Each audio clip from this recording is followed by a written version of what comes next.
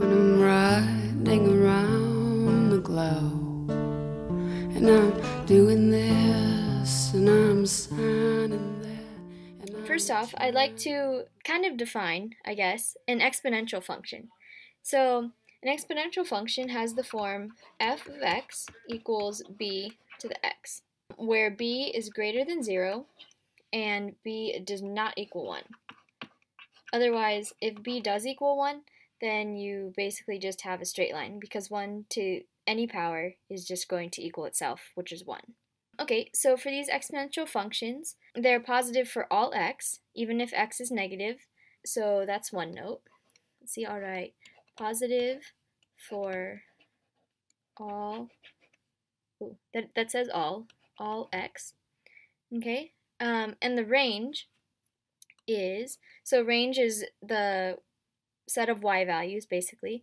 So the range would be set of all real numbers. So all, that all looks better, all real numbers.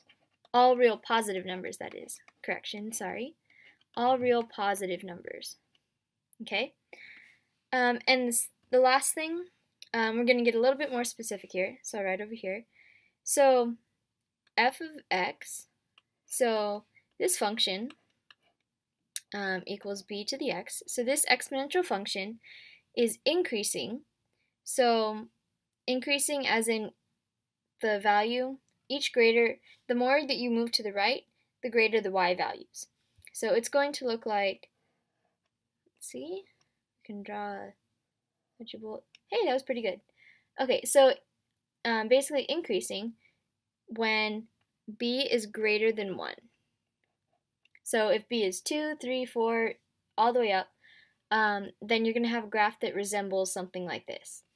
Whereas on the other hand, if you have b less than 1, then you're going to get a decreasing graph, which instead is going to look like this.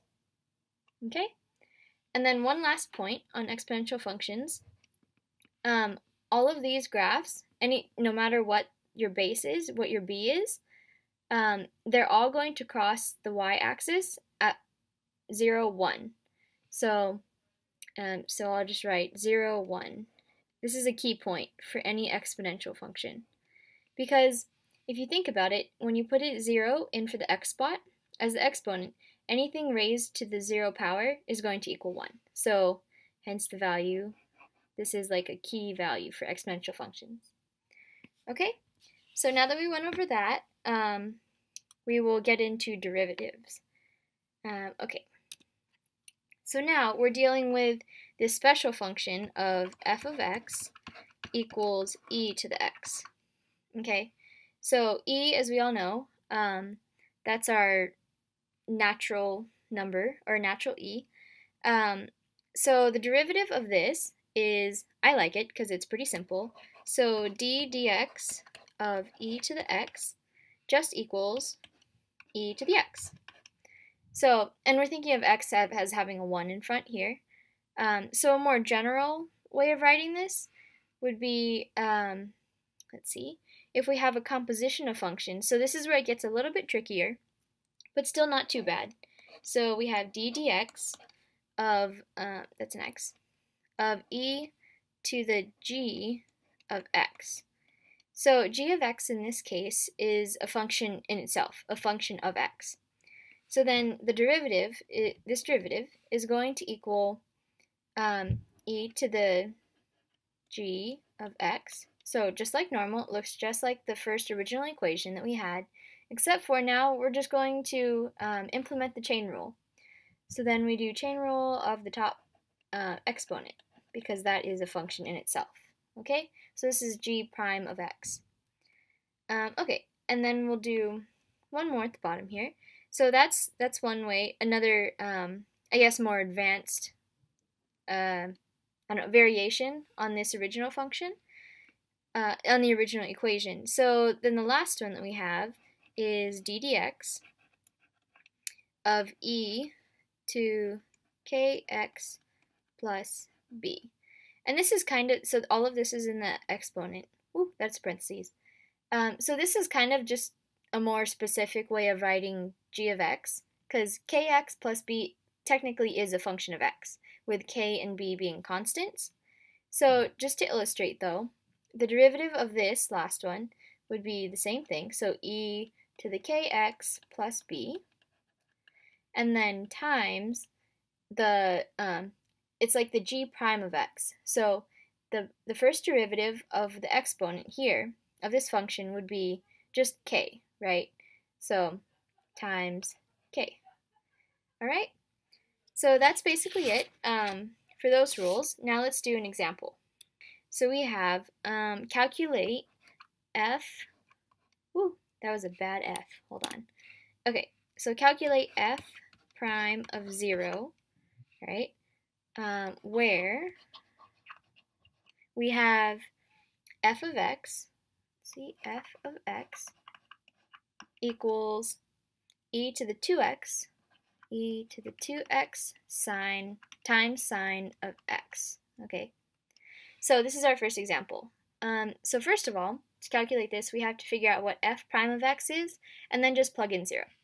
So here we're just practicing with the whole derivative of e to the something, of derivative of exponential, I guess. So f prime of x is going to equal, and here we have to implement the product rule. So we'll do derivative of the first. So derivative of the first would be e to the 2x, and then don't forget the chain rule.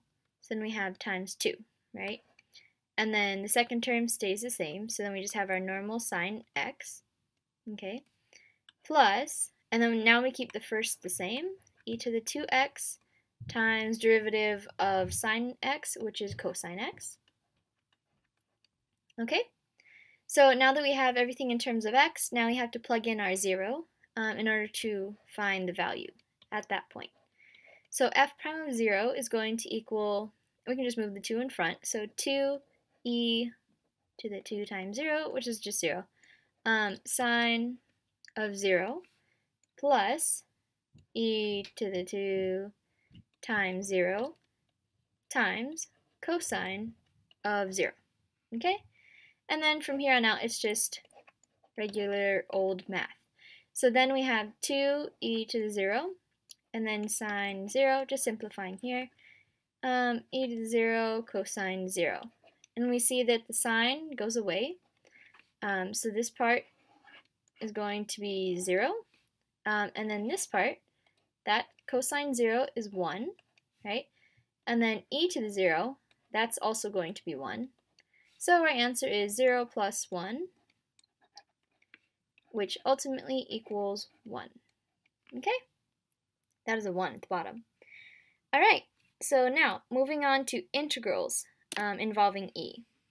When I'm riding around the globe, and I'm doing this, and I'm signing that.